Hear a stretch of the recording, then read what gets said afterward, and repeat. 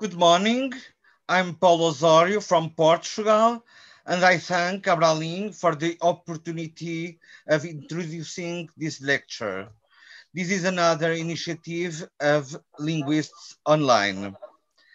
This event is an initiative of a Brazilian Association for Linguistics, Abralim, in cooperation with International Committee of Linguistics, Latin American Association for Linguistics and Philology, ALFAL, Argentine Society for Linguistic Studies, Linguistic Society of America, European Society of Linguistics, and Linguistics Association of Great Britain. I stress the importance of being a member of Abralim. We now have the honor to listen to Professor Emmanuel Ngue Um, and we thank him for his availability. Thank you. Emmanuel Ngue Um is an associate professor in African languages and cultures and head of Department of Camarian Languages and Cultures at the École Normale Supérieure of Bertois, which is affiliated to the University of Ngue, Cameroon. Professor Emmanuel is permanent research consultant at the International Center of Research in Documentation and African Languages and Traditions and director of the Archive of Languages and Oral Resource of Africa, hosted at the same institution. He has published a great number of articles and a book with the title Teaching Cameroonian Languages, Theoretical, Pragmatic, and Didactic Approaches, written with Vita Cody. The title of the present lecture is Social Linguistics, Making social sense of the discipline of linguistics in multilingual Africa. It is indeed a very interesting subject, and you may begin. Okay, thank you, Paulo. Thank you, everyone. Let me share the screen with you now. Okay, let me turn to full mode. Okay, I hope everyone can see my screen. So I want to thank Miguel Oliveira for inviting me to be part of this series of lectures, which are organized by the Brazilian Association of Linguistics, ABRALIN. And I'm also thankful for all the members of this association for the work which has been done behind the scene to make this event possible. I'll not come back to my presentation. Paulo has done it again.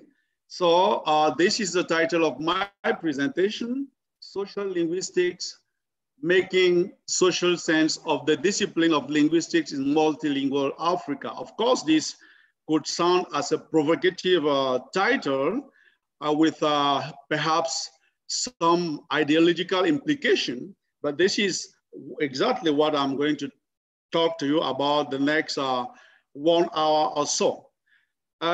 Because this is a social linguistics lecture, I want to start with some socialization, especially because the audience is probably coming from various parts of the world and may not be acquainted with the part of the world where I find myself. So I'm speaking to you from Cameroon, right?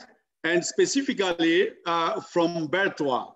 Bertois is located east of the capital, Yaoundé,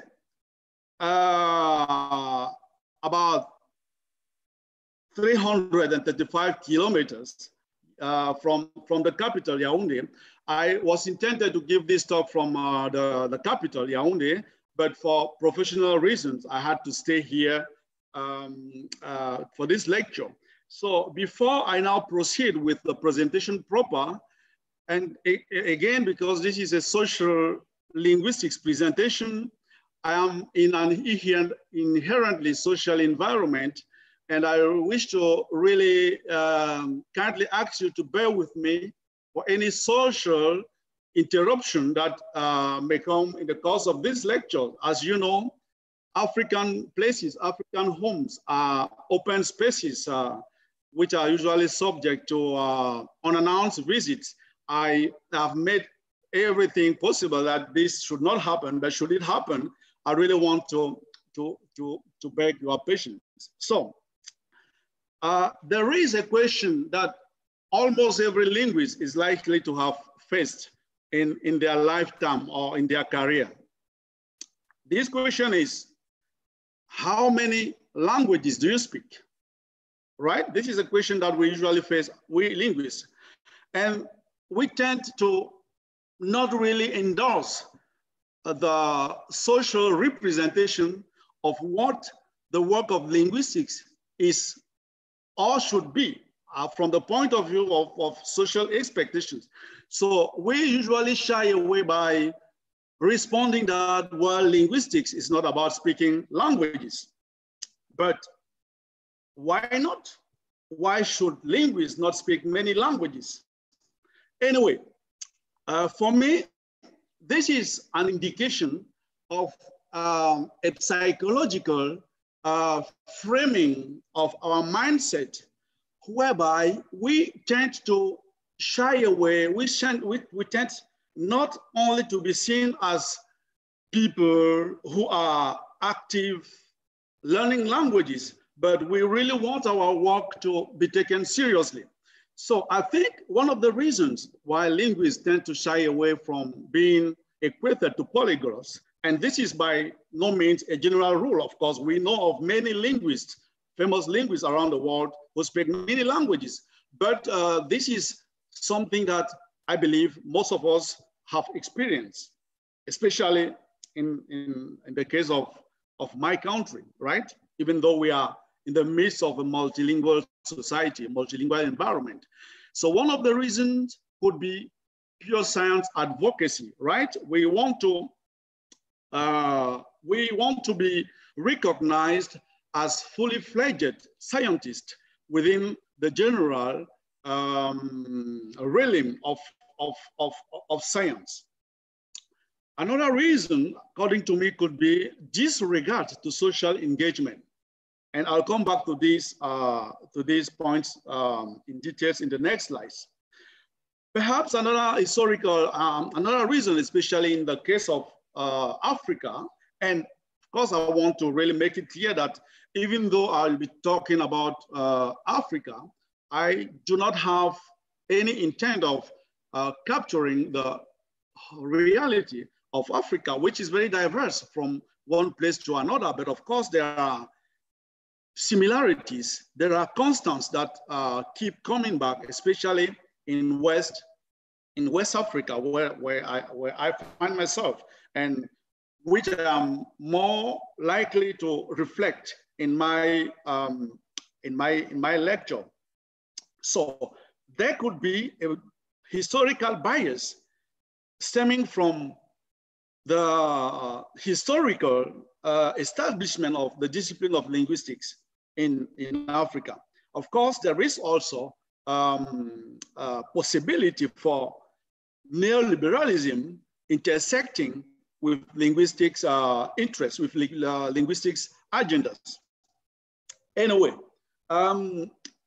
pure science advocacy has been claimed by linguists such as Newman, and I would invite you to read this statement by Newman in his article published in 1998. I think it's Language and Science Journal, right? He says, and I really think he says it out of good intention. I'm in no way blaming him. I'm just reflecting on some principled stance which sometimes linguists adopt vis-a-vis the social work which linguistics could involve. He says, I'm troubled by the notion that we should spend half our time doing what I'll call linguistic social work.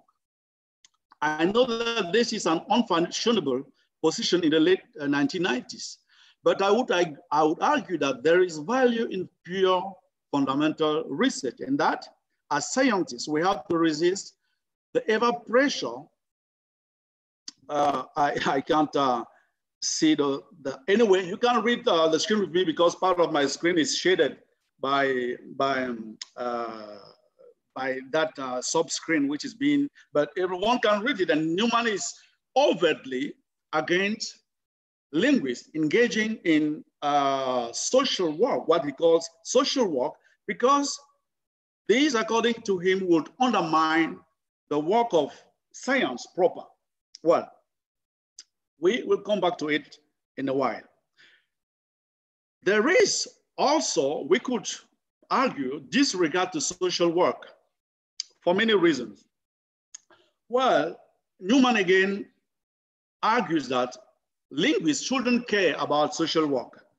And this is something that is really vibrant, which is really very central to theoretical linguistics, where we have witnessed a turn and from early linguistics research, which was called anthropology, to theoretical linguistics, where fieldwork was not an imperative, and where most of the insight gained into the functioning of the human language was produced, was the product of introspection and of intellectual reflection, right? I have also mentioned a historical bias in the linguistics of Africa. And I think the establishment of the discipline of linguistics in Africa, again, at least in West Africa, was part and parcel of the cultural package brought about by colonialism. There hasn't been any time in history where this legacy has been questioned. But we are founded to doubt about the good intentions of colonial linguistics. Yet, even today, some of the legacy, or even most of the legacy of this colonial linguistics is still prevailing, it's still very authoritative in the works that we linguists are carrying out in present-day linguistics research. Neoliberalism could also be one reason why social work is not valued, especially because entrepreneurial freedom of linguistic research is assumed to be scientifically neutral. And there is an assumption that science operates in a neutral space, right? In a neutral space where the objects of research are, may be found. I just wonder how reciprocal this would be, right? Most of the linguistics work, at least field work, is done in parts of the, well, in the global south, including Africa, Latin America, and parts of Australia.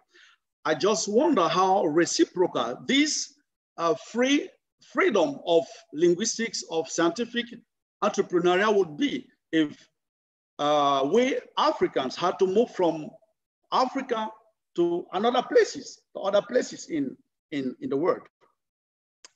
Well, I'll draw your attention to illustrate what I'm saying to a very interesting and authoritative piece of literature in linguistics, which is the Handbook of Descriptive Fieldwork. Well, if you take a time to peruse this work, you will be very troubled, especially as an African, by the consideration the representation given to the notion of field work. Because field work is envisaged as a centrifugal orientation. It is people moving from the West to non-Western parts. This is why a methodological book like this will give specific prescriptions about fieldwork preparation, about ethics, about the choice of language. So the field worker in this book is clearly not expected to be like Africa, an African or someone originating from, say, minority speakers or minority languages or languages which are the object of interest in fieldwork research. So again, this is not a blame, but this is just a reflection on some of the biases that I would say pervade which pervades scientific undertakings in linguistics research. Sorry, I'm having somebody's, because I'm operating from my phone, having a call is likely to, okay, I'm sorry, I have to move forward, right? Okay. Now, can scientific agendas in linguistics claim universality? Is science, is linguistic a purely enterprise, a neutral enterprise? I doubt so.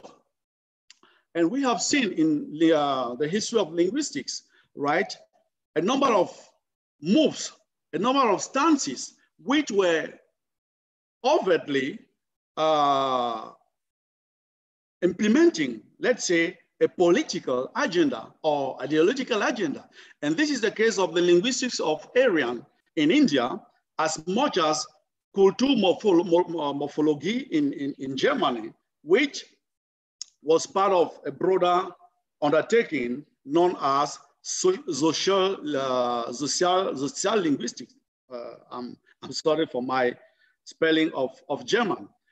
Well, in the remainder of this talk, in the remainder of this lecture, I am going to take you through a number of steps which will start from justifying the rationale behind what I call social linguistics, or what I understand to be social linguistics.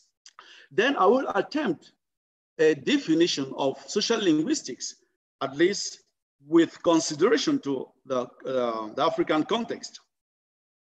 Then, because social linguistics is not per se a novel idea, it may reflect it in other linguistics research, especially in applied linguistics, but I'll try to show the discrepancy between these two fields, these two areas of linguistic research. Then I will try to compare within the same move, I'll try to see the limitation of language documentation with regard to social engagement. And I would propose a way to operationalize social linguistics, especially in West Africa. I am not intending to say that this is a task which is void of obstacles, and I will try to raise a number of challenges and pitfalls which loom around this idea, which may be new, but perhaps which is not that new to some of you. And then I will conclude. So I expect this to last for the next 40 to 50 minutes or so. Let's proceed. What rationale behind social linguistics, or linguistics dwelling on social work? I think language-related issues are pervasive in Africa. This is the case in nation-state building. As is familiar to many of you, Africa has been, well, is the national borders which we have today are products of a recent colonial history.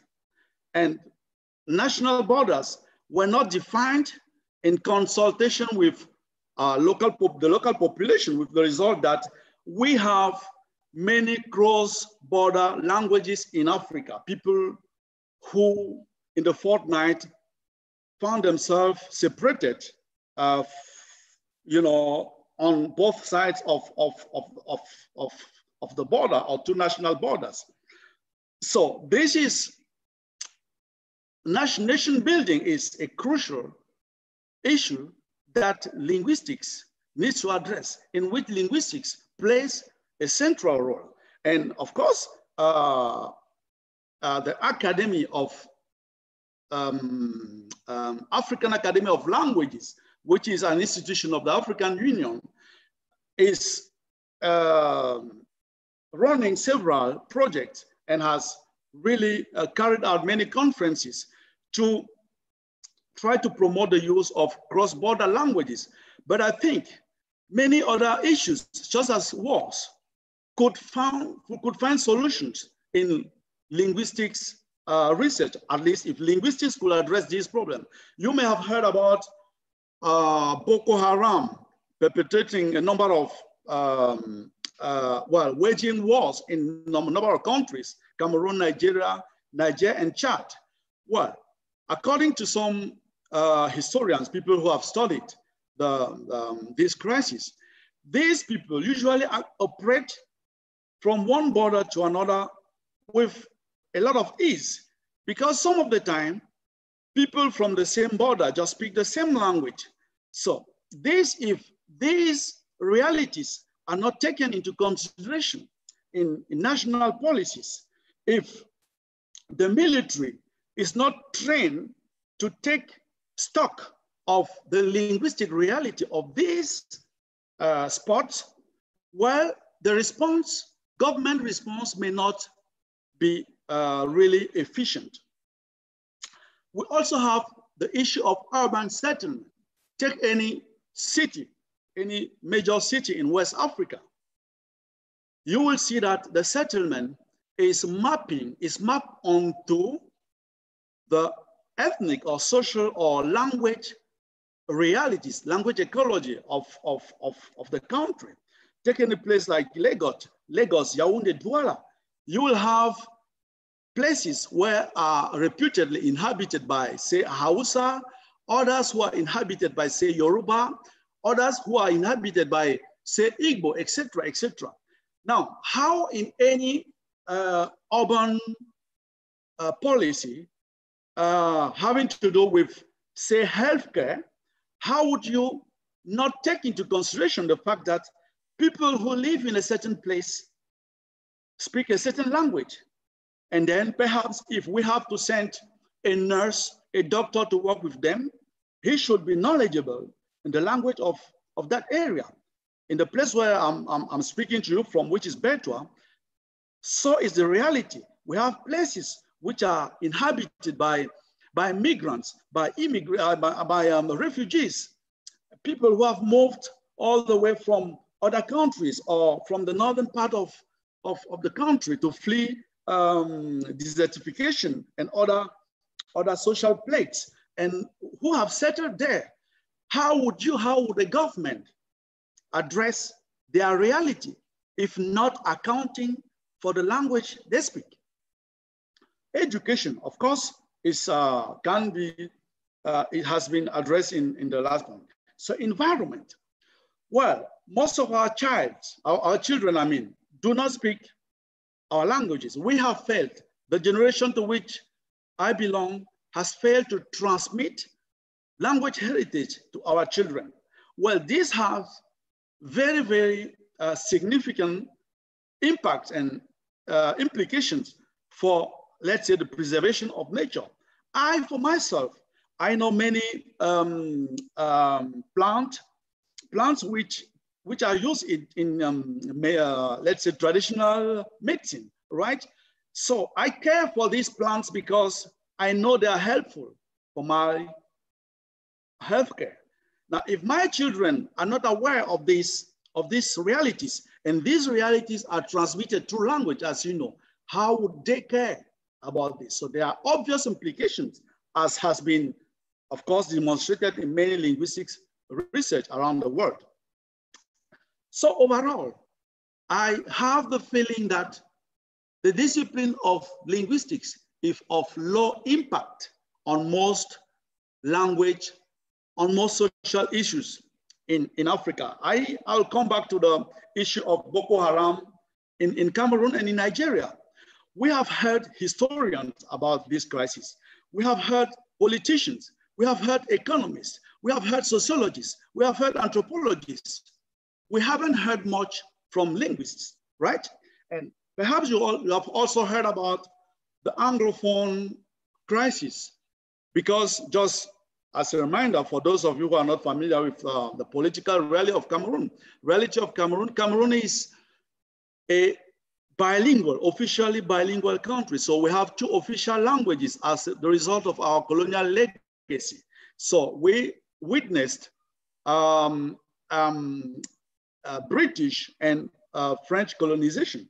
So as a result, the two languages were adopted after independence in 1960s as as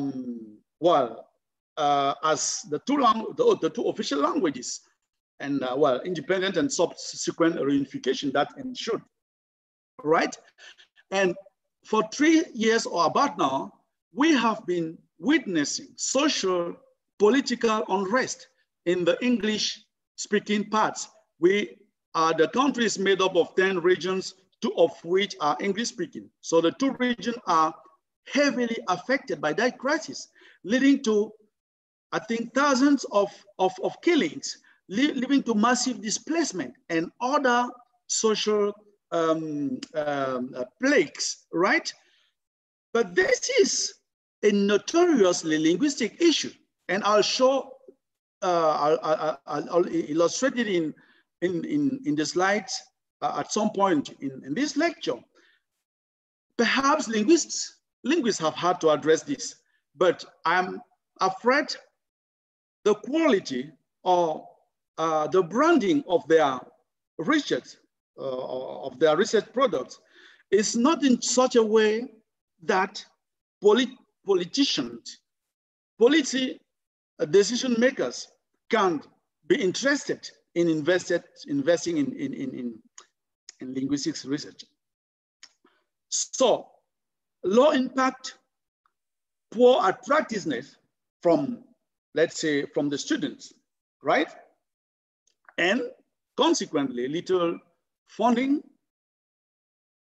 And according to me, this may be questionable, no demonstrated social relevance. I'm talking from the point of view of a linguist living in West Africa. And this reality may not be true in every place in the world.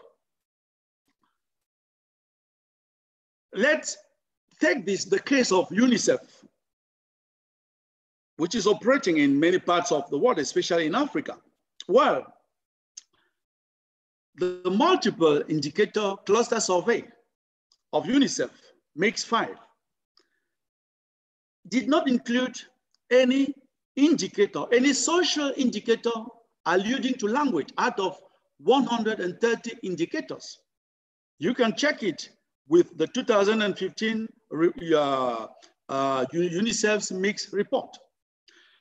There was an improvement, or there has been an improvement in the MIX6 questionnaire, which includes one indicator out of 176.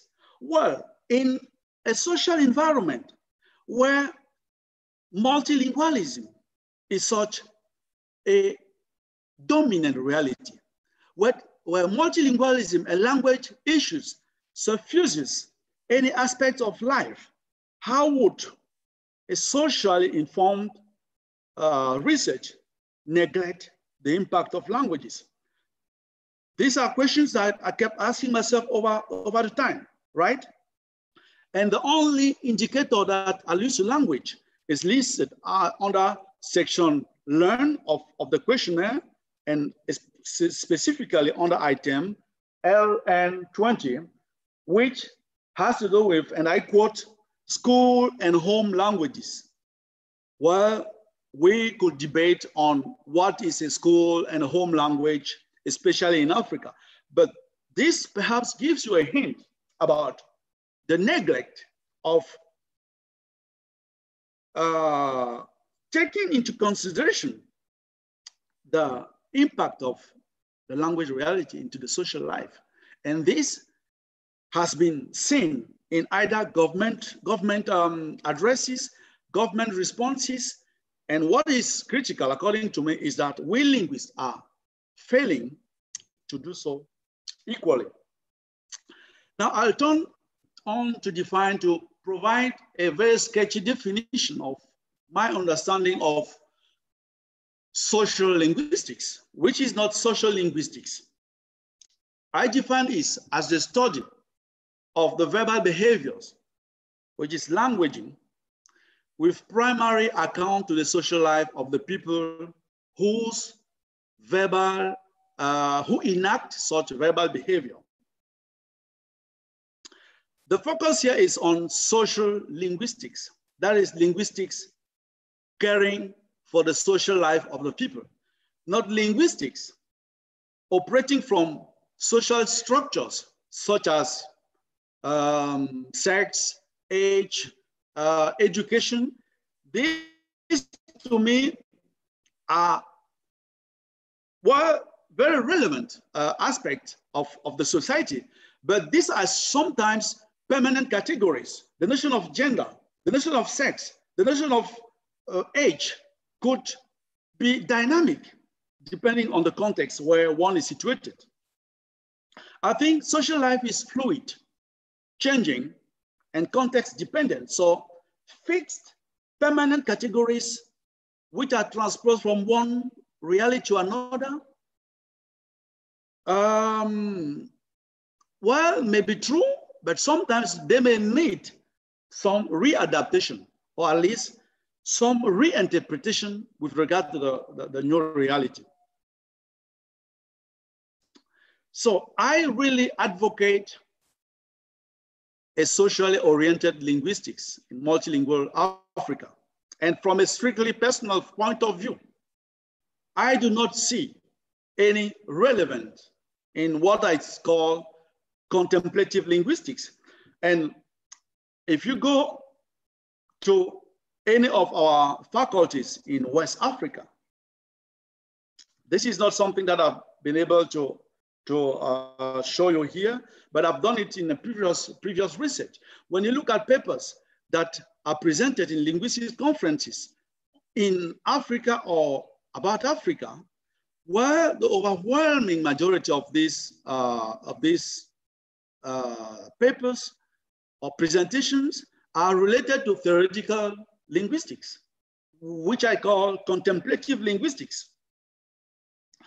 I think in a multilingual Africa, where there is, again, I have a hard time reading, but of course you can read because part of my screen is hidden from me. I think that the cultural drift, which is being triggered by massive shift in language behavior, will inevitably spell the demise of the continuity of our ancestral social life. In the cities, in Cameroon, perhaps not in every part of Africa, in Cameroon, it has been demonstrated, it has been surveyed. Close to 60% and even more of the children do not speak their heritage language. These have significant consequences on the type of life that they will lead in the future, on the type of food that they will eat, on the type of representation that they will have, on the type of anthropological references that they will have. So we are witnessing a significant drift in our cultural life. We could sit there and think, well, this is evolution at work. The weaker organisms have to die, and the most powerful have to survive. Well, we could all also argue the same thing with, ecology, with the environment. We could let the environment die because this is something that is happening. No, I don't think that every evolutionary, every change in evolution is something that could just be let go. We have to ensure the continuity of our social life, and language is a central component of the social life, right? Of course, I've mentioned that I don't believe in neutral science. And this is why I believe that we have to reframe not only the conceptual apparatus from which we operate, but also adapt the methodologies as well as the agendas of the linguistics discipline to reflect our problems.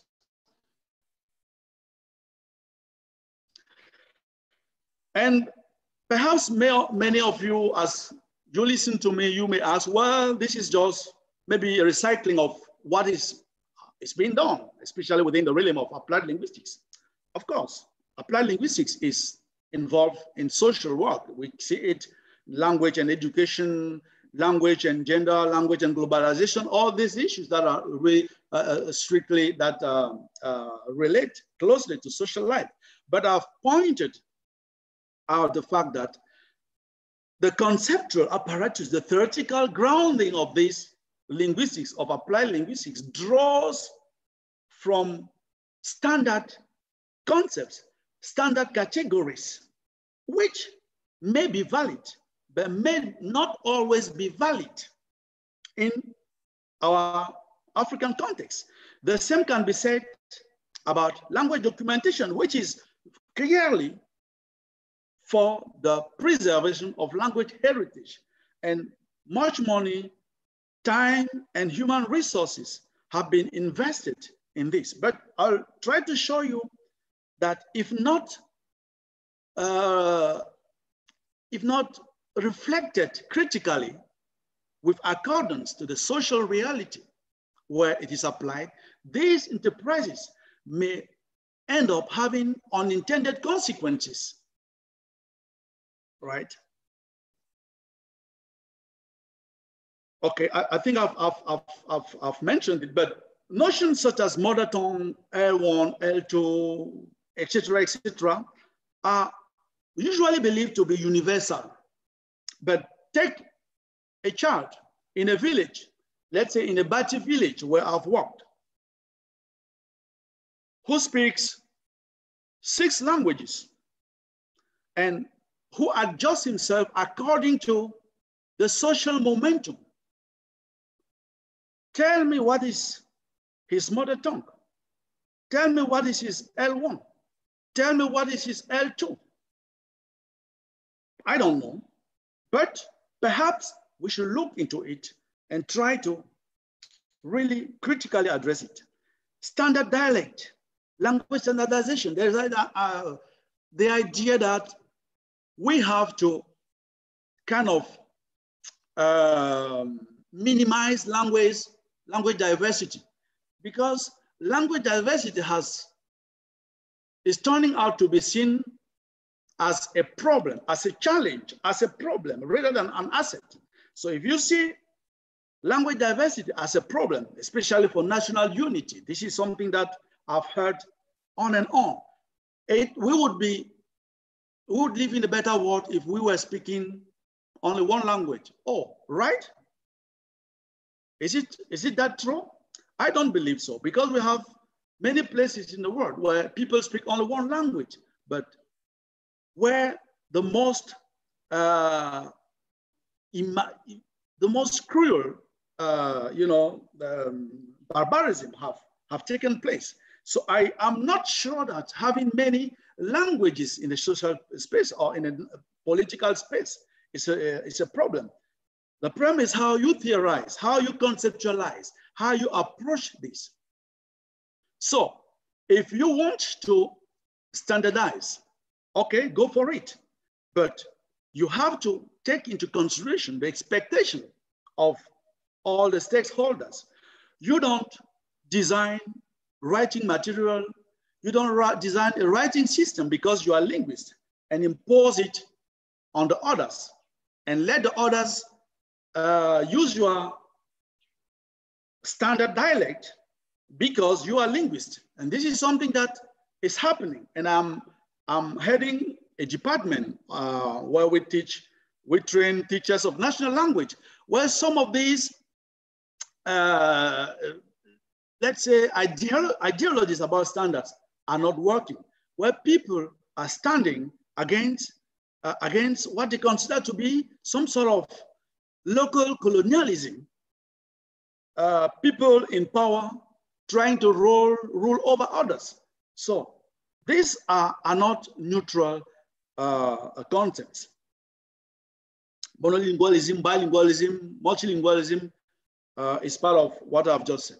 Okay, now coming to language documentation. Of course, language documentation has been welcomed in Africa as an undertaking which addresses the urgency of language preservation. Because as we know, but of course, there are debates about whether some of the African languages are really endangered or not. And I'm thinking about Professor Mufwene, if he's watching this lecture, he has a different reflection, stance about the fate of African languages. But we can see it in our families, we can see it in our communities that our languages, our heritage, our cultural heritage is not being transmitted anymore. So this is a reality in most parts of Africa, and language documentation has been welcomed as a move that will perhaps give social sense to the discipline of linguistics. No surprise that it has attracted many African linguists, especially because it also came with a lot of funding opportunities, of course. But I would argue that language documentation is driven by the agenda of the funders exclusively. So somebody sitting somewhere, say in London, Washington, or Paris, with every good intention, decides what is good for my language here in Betua and what is not good. Well, since the person owns the money, they have to decide. But is it the way we Africans want to go? Do we want to assuage? Do we want to be subjected to external agendas on the ground that we are looking for funding? Is it really that we don't have local funding to save our languages? These are questions that I usually ask myself, and which are the real motivation behind the emergence in my mind of an idea of culturally or socially motivated linguistics. The focus in most of these enterprises, language documentation enterprises, are on data. I usually call it data drilling. So researchers come in Africa with a lot of, with funding for their stay. They harness data, they collect data, and go back, store them in archives in places accessible or easily accessible only to them, and easily exploitable, because there is a whole science of data. If you are not trained to interrogate data, to mine data, you may not get the best of it. Who are the people who are better trained in language data? They are in the West. So we are left to just see language data being drilled. Of course, claim could be made of the fact that this is good intention initiatives, and I believe they are good intention. I myself have had a grant with ELGP to document a language, but precisely some of the questions, some of the issues that I'm raising in this lecture started emerging from my experience, from the 3-year experience documenting this language. I have to face with the social reality of the people whose language I was documenting. I had to go there with heavy duty equipment. I had to go there, record, film them, film hungry women and children, then go with my data, because I have an agenda. I have to abide by the contract which I had signed. I had to drill data to fuel my research needs, which eventually has an impact on my professional promotion, but which has little or no impact, or even a harmful impact on the population whose language I am documenting. And most of the funding in language documentation is granted, at least that language documentation being carried out in Africa is granted to non-Africans, and is explicitly at odds with social work. There is provision, explicit provision in some of, I don't want to name, well, let me name ELGP, why not? In ELGP framework of funding, that field work should not involve any social work like building, I don't know, hospitals, bridges. Well, this is, you have to make a choice. You cannot do everything. But is there not any avenue for blending these issues together, carrying purely documentary scientific work along with social work? This is my stance. I'm not against language documentation. I've benefited from this, and I believe this is relevant work. I believe it. But once you end your project, what next? What next?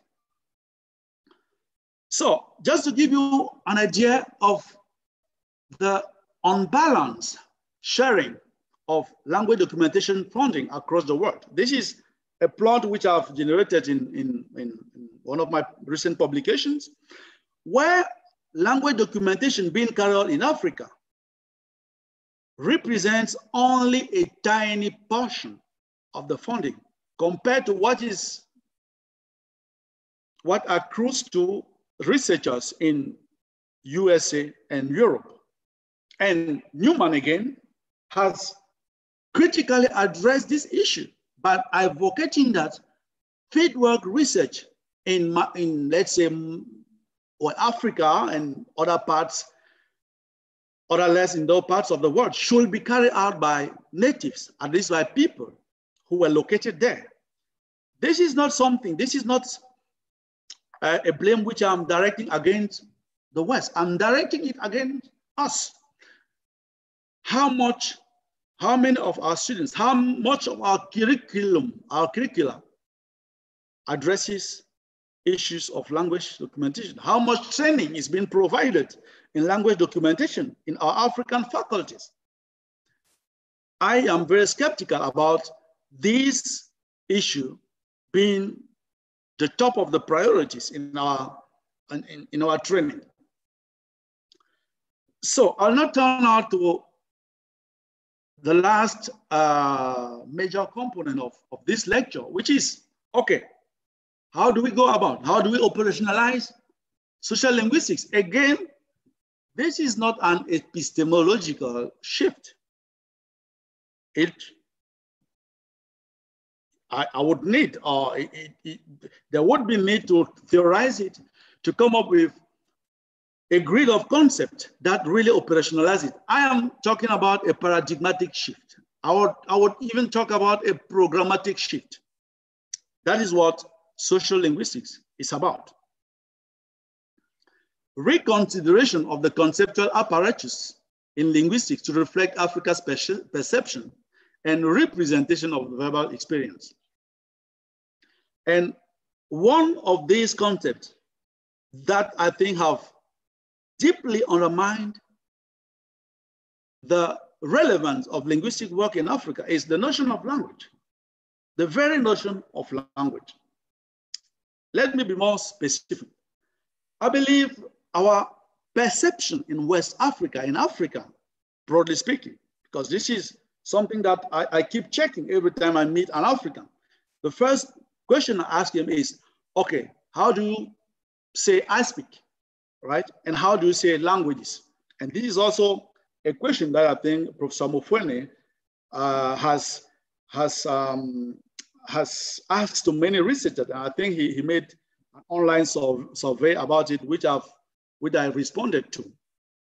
So I think that the verbal reality, the social reality of speaking is one which is, if we want to keep the notion or the term language, should apply to languaging rather than to languages. Why languaging and not languages? And this is a notion that Sabino has used in the title of his book published in 2018, and which I totally endorse. The generally held view that languages are entities is purely analytical and not factual, according to me.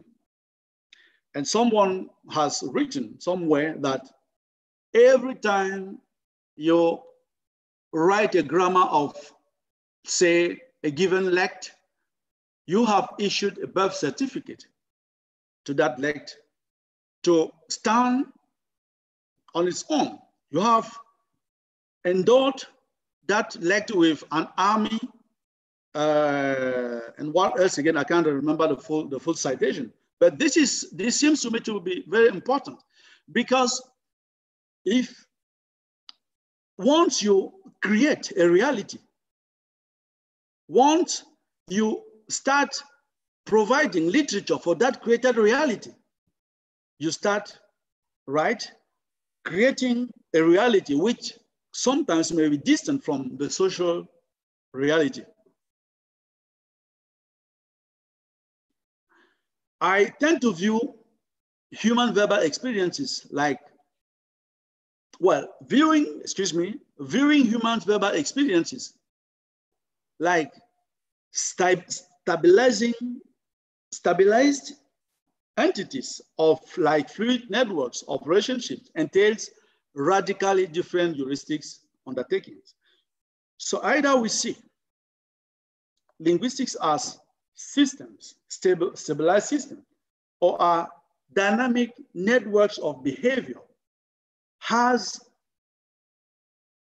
critical consequences on the product that we deliver, on the concept that we operationalize, and on the methodology that we implement. And I have titled another article, which is in press, Had Saussure spoken Bassa of or Wolof, or not of, or Wolof,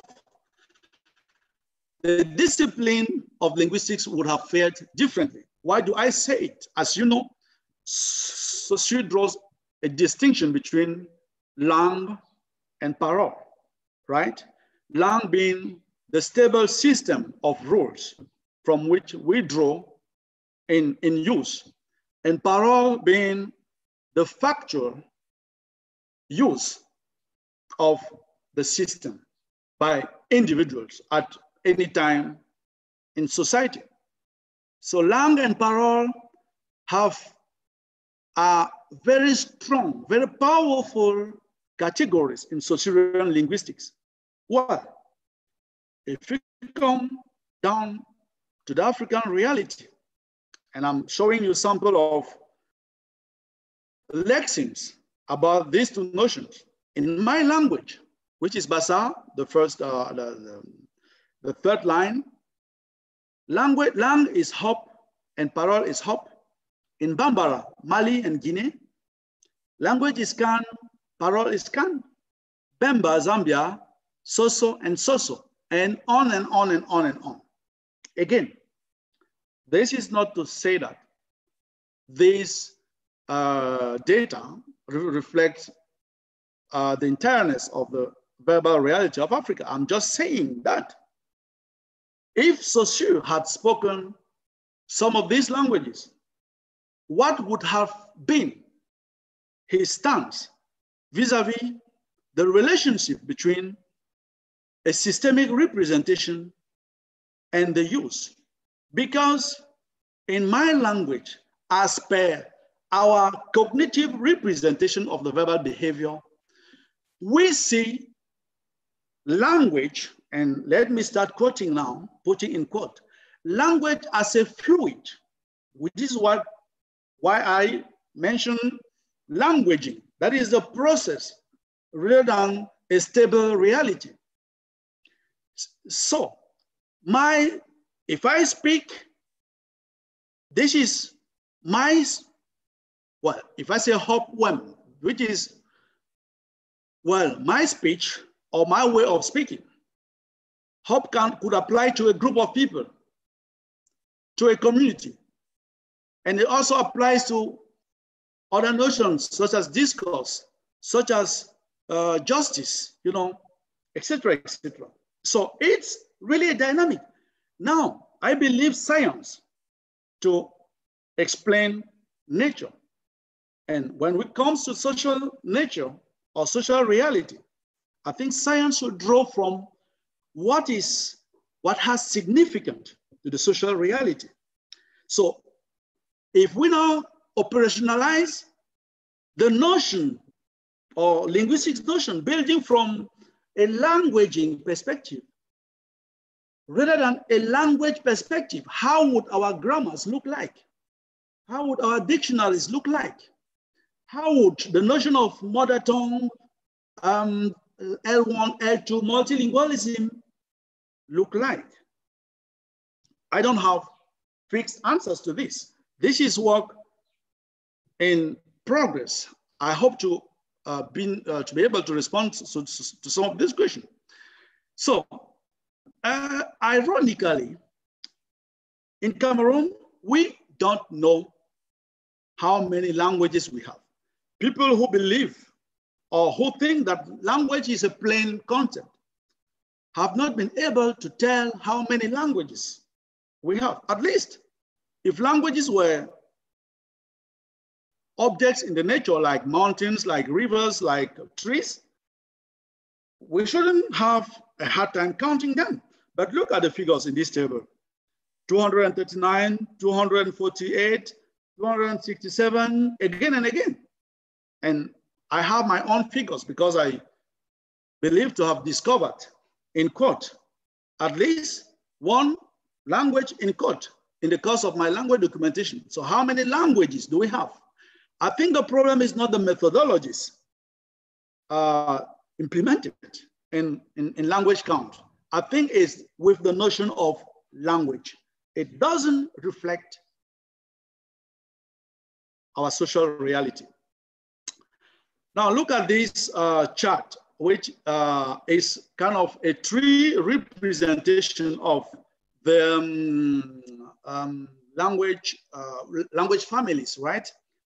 If you go from one end, say Jukunoid on the right end, and from the right or from the left to the right, what the tree shows you is a hierarchical branching of generic relationships. It doesn't tell you anything about what this branch may have in common with this other branch. There could be significant cultural and social realities being close from one branch to another than within languages belonging, well, I still use the term languages. You can judge how powerful ideologies. And language, I believe, is an ideological reality. Oh, okay, just bear with me using it for the moment. So how do you tell about the relationships, possible relationships? And I've tried to look into the counting systems of African languages drawing from the available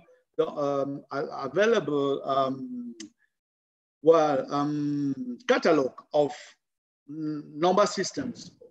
Well, there's some number systems of the world, something like that. At least it is published by the Max Planck Institute for Anthropological Linguistics, and everyone can view it. If you look at the way groups count, you may find close relationships between unexpected languages. And the same applies to people, groups claiming the same origin, the same history, the same ancestors, the same, let's say, customs, the same rights, the same religion. Language, of course, in as much as language dwell only with lang in Saussurian dichotomy, there's no justification for language caring for culture or for social reality. But I'm now in a perspective where the two are blended. And this leads to a completely different representation of our verbal experiences. In most maps, linguistics maps, languages are shown as dots, right? This is language 1, 2, 3, 3, or A, B, C, D, dots. Languages are represented as dotted verbal spaces. Well, I don't believe in languages being spotted or being fixed, because there is no language. There are only people who have a verbal behavior. So you can only account for that language from the social life of the people. Now, if a group of people, as we have seen in recent years, move from one place to another, say, move from Central Africa to Betua, where I find myself, where you have sometimes thousands and thousands of refugees, you still believe Betua not to be the place of, let's say, Sango, because Sango is not spotted in, well, okay, perhaps you understand what I mean. I'm sorry to go emotional sometimes in my talk. And of course, because language, the notion of language presupposes pre-existing reality, pre-existing entities, which linguists have to discover and classify. This results in labels, artificial labels, being mapped onto social realities. Just look at this.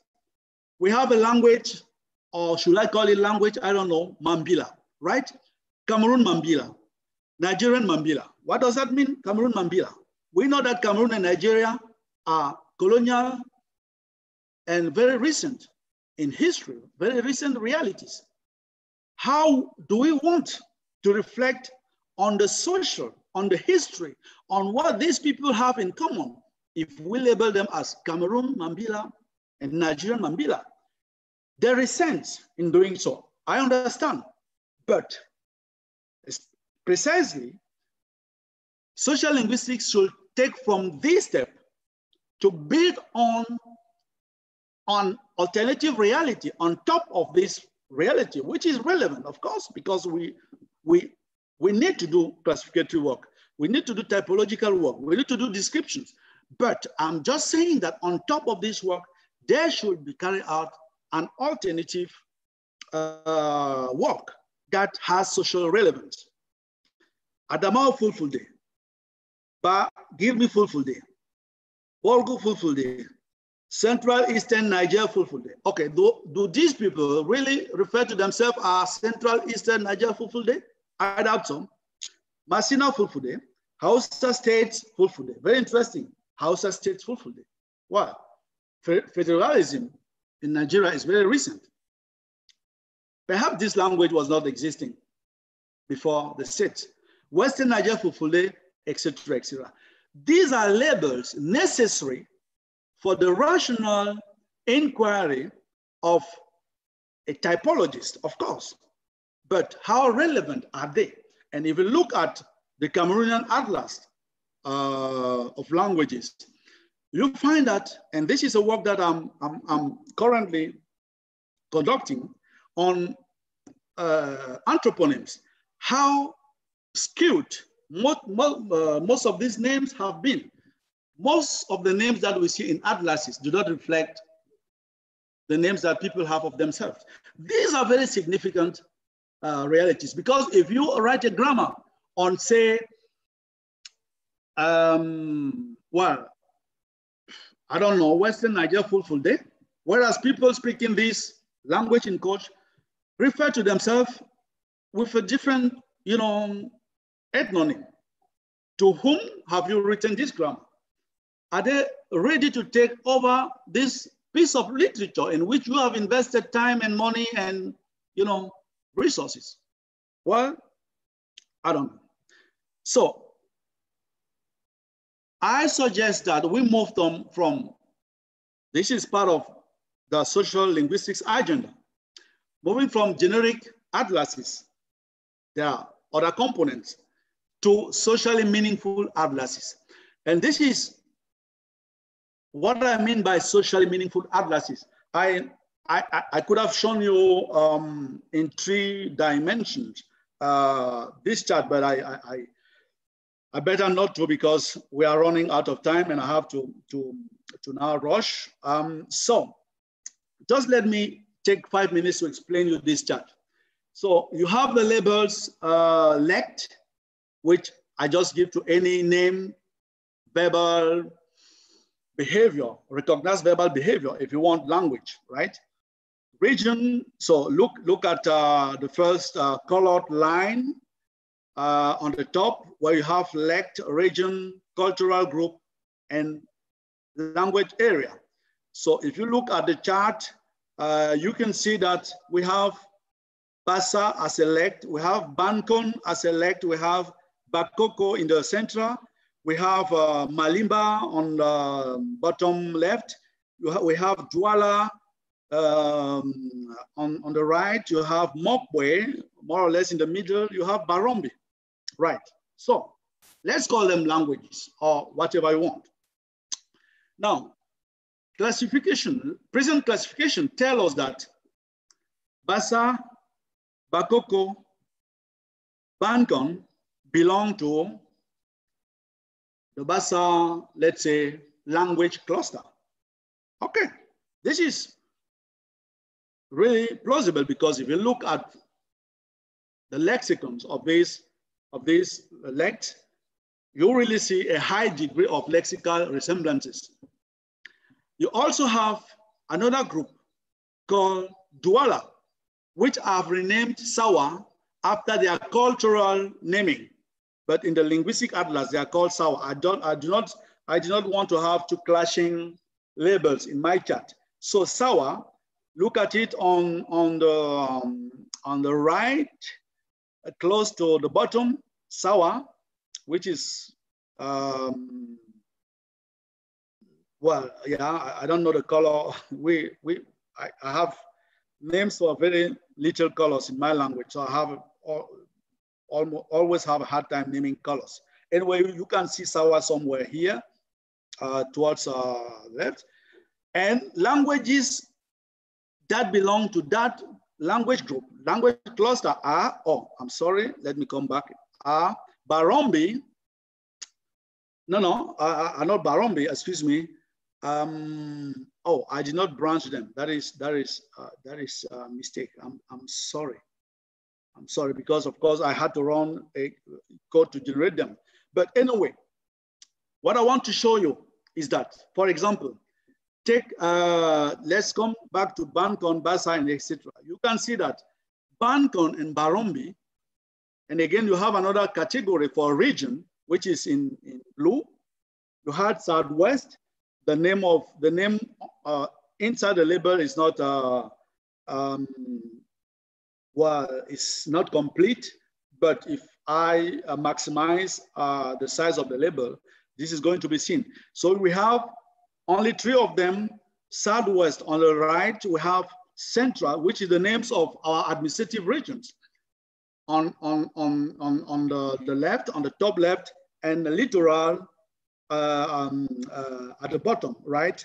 We can see that Barombi is spoken in the Southwest, which is not trivial. I've taken this because the language crisis that we are having today stems from the fact that English-speaking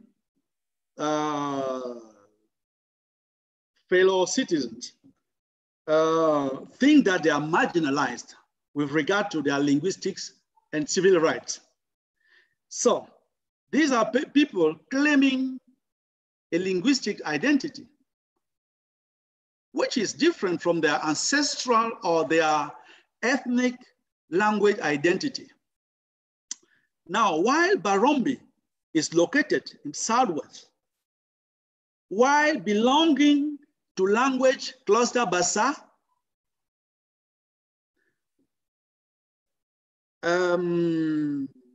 Bakoko, for example, which also belongs to the same language cluster, along with Banton, is located in the Francophone zone.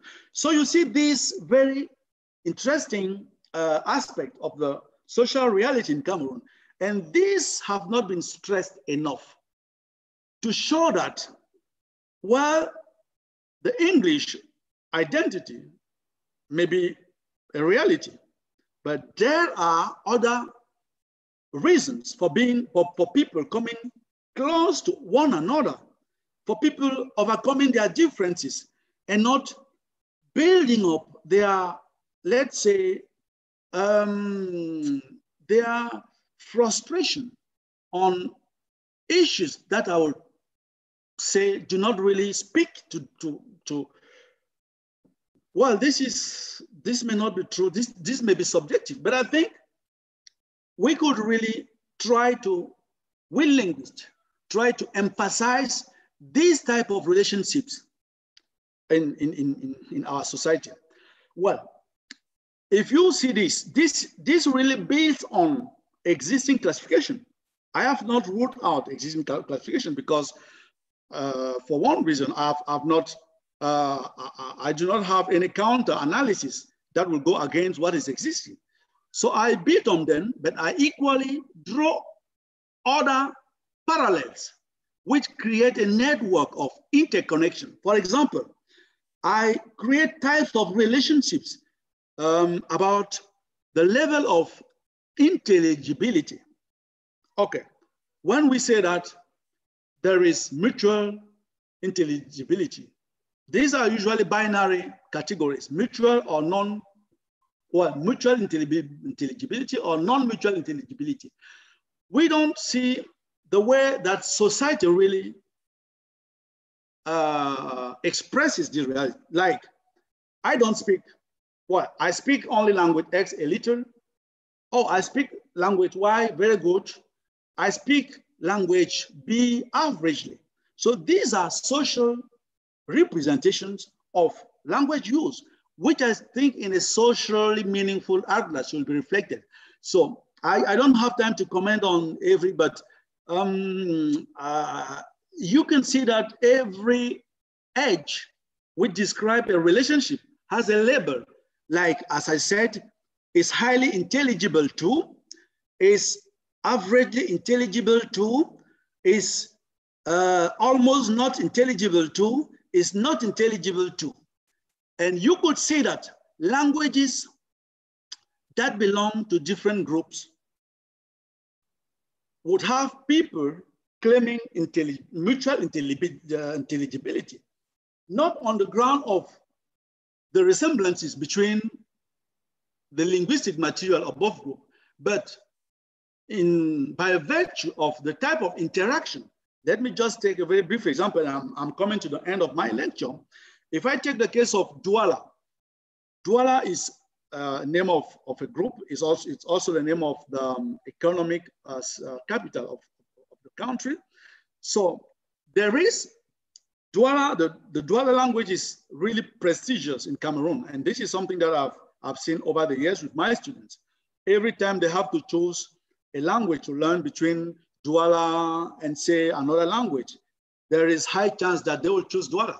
So there is a social prestige associated with Douala, which justifies the fact that even though Bankan, which belongs to the Bassa language cluster, even though Bankan is not intelligible to a Douala speaker, Douala as a language is intelligible to Bankan because of social adjustment. So these are the types of variables. These are the types of, I would say, explanations that social linguistics is likely to bring on top of existing linguistics classification and atlases. Of course, this is not, implementing social linguistics doesn't go without any challenge, right? The first one is how are we able to reshape the linguistic agenda in the academia? I've mentioned the fact that very, very, very, very little faculties offer training in language documentation in Africa, for example, just to mention that.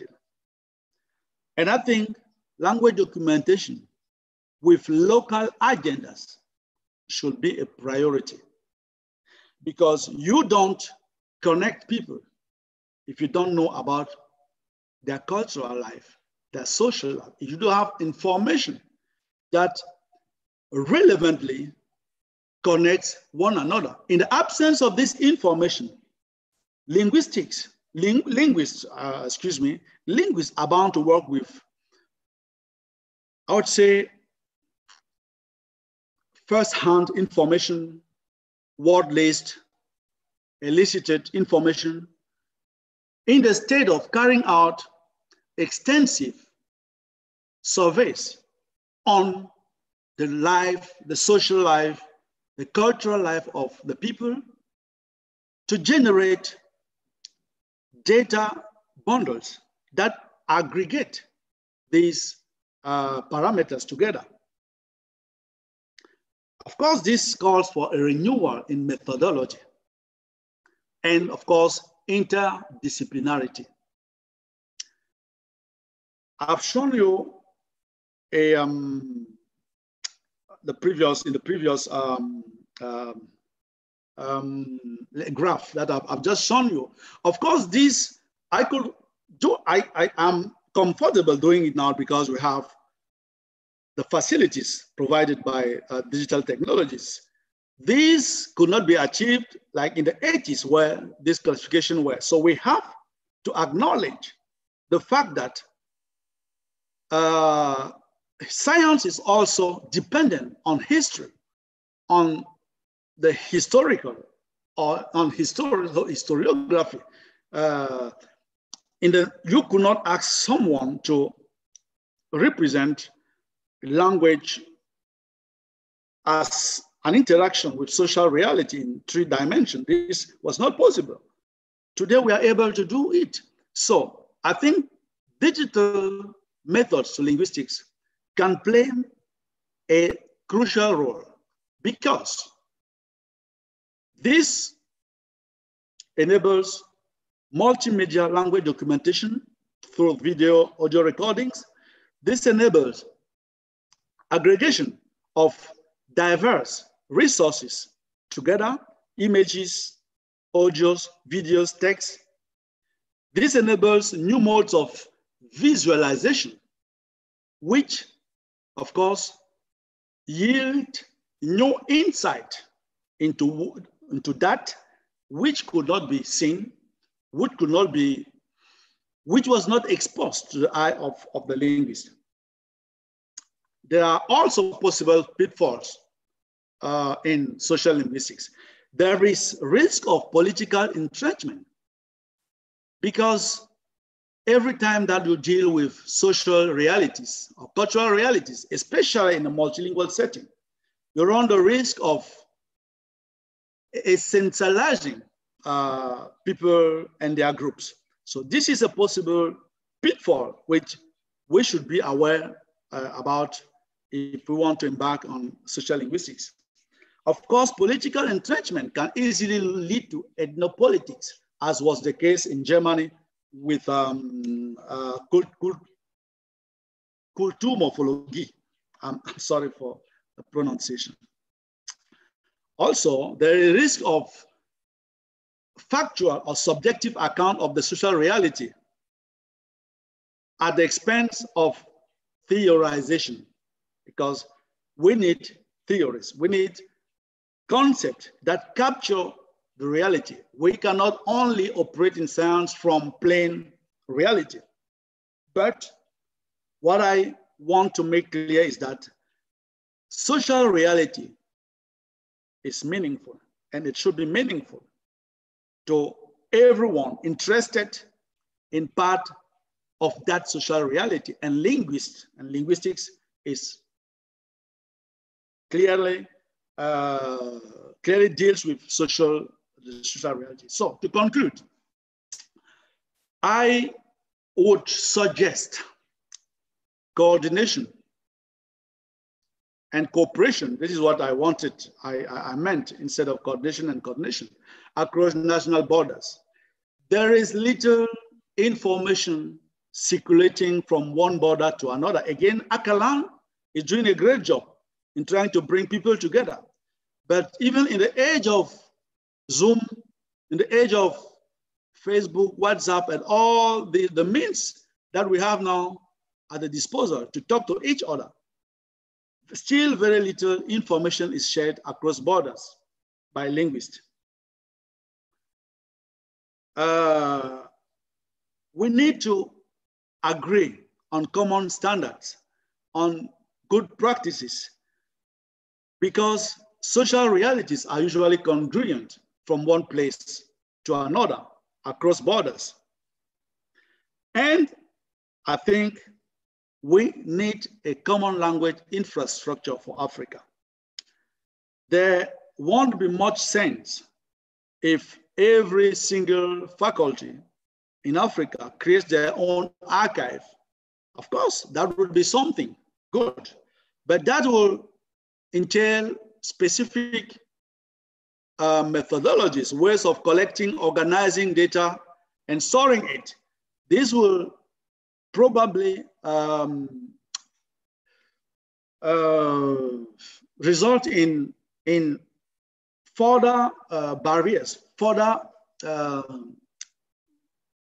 confinement, to use a term which is very fashionable in this time. So I think Akalan again should take leadership in lobbying to the government, to the organizations for a common language infrastructure for Africa. And to end, I think all of this cannot happen if there is lack of social awareness and social engagement from linguists, because we are dealing with a critically social reality, which is, and I'll call it again, out of ideological confinement and constraining languages. Thank you very much for following. I was intending to speak for 1 hour. I've spoken for almost 1.5 hours, but I think I'm still in the slot, the 2-hour slot that was given to me. I'm now open to your questions. Thank you very much.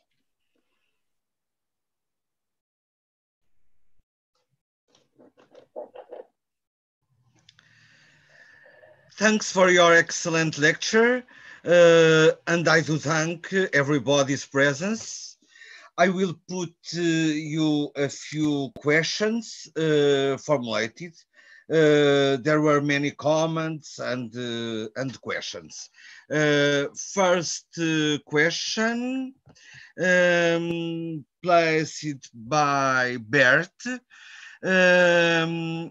Doesn't restricting your definition to verbal behavior prevent you from looking at language policy? Isn't that restricting the social too much? Is the first question. I'll beg your pardon. Could you please repeat the question? I didn't get it. I get just part of it. I'm sorry. Okay. Doesn't restricting your definition to verbal behavior prevent you from looking at language policy? Isn't that restricting the social too much? Yes, I think the social reality is a very broad notion, right? Yes. Which of course is very hard to capture in just a piece of lecture such as this one. As you could get it from my presentation, this is not a definitive definition of social linguistics. This is maybe just a path breaking, right? Attempt to attract the attention of linguists on those very urgent social issues, which I feel are more or less neglected by linguists, but where linguists are in a position of are in a better position to address these issues than other, let's say, the other humanists like historians. So this is just an advocacy for more social awareness by African linguists, because we are really overwhelmed in the good sense, in the positive sense, by the social reality. But then, of course, there are political aspects to it, which of course I didn't address. I do agree that this definition is partial and incomplete and needs to be refined and completed. But at least this is just, as I have said, a path-breaking attempt to attract the attention of linguists on that issue. Thank you. Second question, placed by Márcia Machado Vieira. To what extent the linguist's conceptualization of social representations is guided, A, by previous sociolinguistic practice based on permanent categories, under the claim of making it possible to compare different linguistic realities documentations, or B, by the difficulties involved in the process of effectively knowing the social particularities of a language community? Okay, thank you for that question. So, of course, as a linguist, I was trained in mainstream linguistics. So, of course, I cannot escape, my previous linguistics practice, as Marciado Santos has put it. To what extent does it influence? Okay. So he says, let me read again. Okay. All right. Well, to what extent does it influence, comparison between different linguistic realities? Well, I think this is something that needs to emerge not from the linguist per se.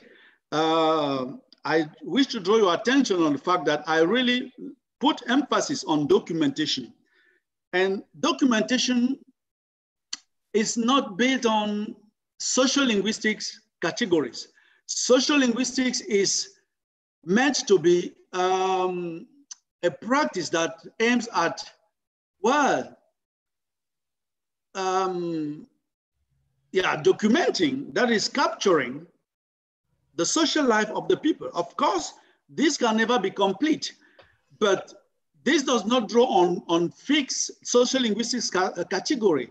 This draws on how people use language in their daily living, right? There could be, of course, the question of how exhaustive, how possible is it to exhaust the social reality. But at least, if we cannot exhaust it, let us start scratching it, because as it is right now, it seems to me to be the case that by focusing only on the linguistics aspect of linguistics, that is on language structures, and by overriding the social aspect, we are not informed. Our methodologies, our agendas is not informed. And I'm talking about social linguistics as being, let's say, a political urgency, a social urgency. And by the difficulties involved in process of effectively knowing the social particularities of language community. That is very interesting. But some of these categories are sometimes provided by the community, right? People tell you, we see this reality that way. We see this other reality this way, right? This is the first step in sketching new categories. This is very different from applying external categories to a community. You can build on existing categories to derive new categories, perhaps in comparison with existing categories elsewhere. But my advocacy is that there's no universal science, right? Indigenous knowledge is also a science, though maybe not operating from the same methodologies. So the reality, the social life reality as reflected, as expressed, as worded out by the community should be valid, at least a hypothesis towards, drawing